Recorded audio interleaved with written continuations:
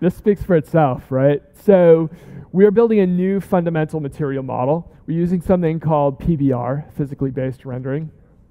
This is an industry standard that's been emerging, and it just makes everything look better. It also makes it much easier to build really cool custom materials. We're going to let people, our developers, upload the same quality materials as our built-in materials. It's going to look amazing. So this is going to be super cool.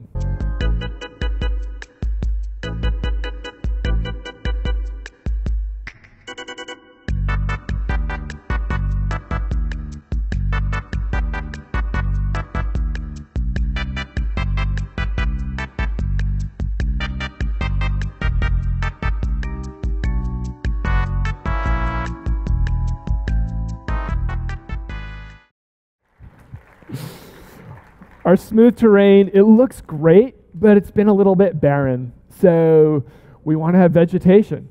That means having grass, flowers, bushes, little rocks, stuff like that. We want it to be customizable, configurable, efficient, procedurally generated with LOD, all that good stuff to make it work everywhere and be super cool. So that's coming up.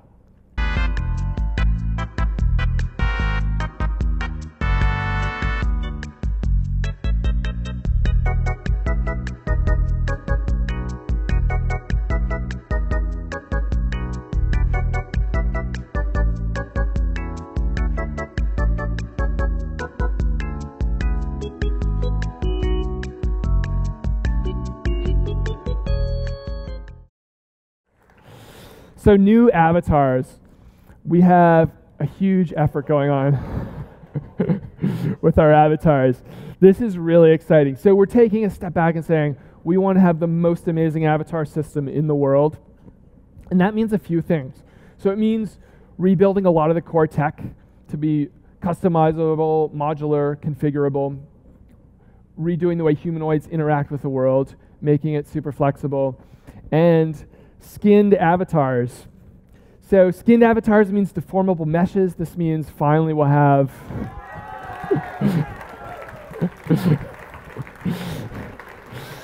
all right. This was a prediction. It's coming true. We are going to have deformable meshes. It's not just going to work for avatars. It'll work everywhere, but it's going to look really good. Layered clothing is probably the coolest, most crazy stuff we've ever built. So it means you can take an RDC t-shirt, put on a Roblox jacket, put on a Roblox scarf, we should make those, and it'll all layer and look really good. That means you can build your avatar in really cool, customizable ways that are a lot more creative. So all this coming together is going to be amazing.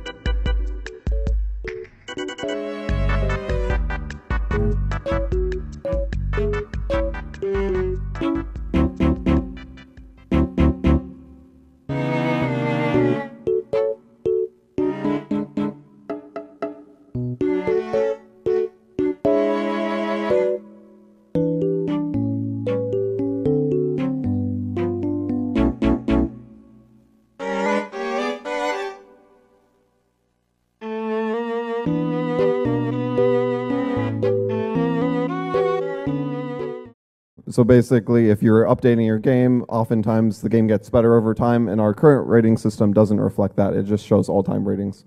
The biggest challenge with us kind of figuring out what the time frame for ratings is, unlike other platforms where there are versions, you are updating your games all the time.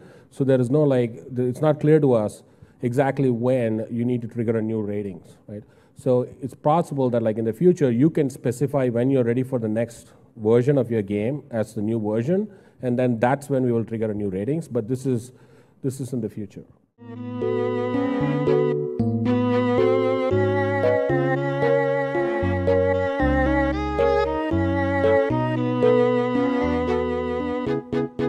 Once upon a hack week, maybe 2 or 3 years ago, one of our great engineers, Val, built a prototype of seamless teleports. So you'd be in one place, and you'd actually see the next place before you teleported there, so you could walk smoothly between places. We proved that it's possible, and this is definitely part of our long-term roadmap.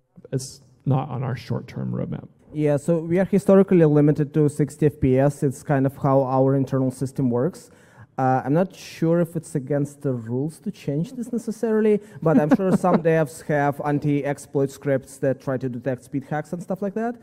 We do plan on fixing this for high refresh rate monitors, but it's a small enough percentage of the market that it never was super important for us to do, but I'm hoping that we can do this basically like next year. There's this project called Futures Bryant 2.5, right? And part of this is improved reflections, but they're not localized in the sense that if you're in a room, you don't see reflection from other objects in the room yet. We recognize this as a problem, but we don't have an efficient solution. Global spaces. Boy, if there's one thing I've heard from every accelerator and every developer aspiring out there, space is expensive and hard to get. All right, we're going to get some for you. We're going to go around the world and try to unlock new spaces and new studios for you guys to work at. Whether that's accelerators in every country, we don't know. We're going to probably start up in Canada, move into Europe, who knows what's next, Eastern Europe, South America, everywhere in the world. We want to help you succeed, and we'll give you the space to do it. Focus groups, like I mentioned, more listening, more conversations. You should know exactly what's happening, and we should know exactly what you're thinking. We're going to continue to improve upon this, do some official focus groups, remote, in person, and everything in between.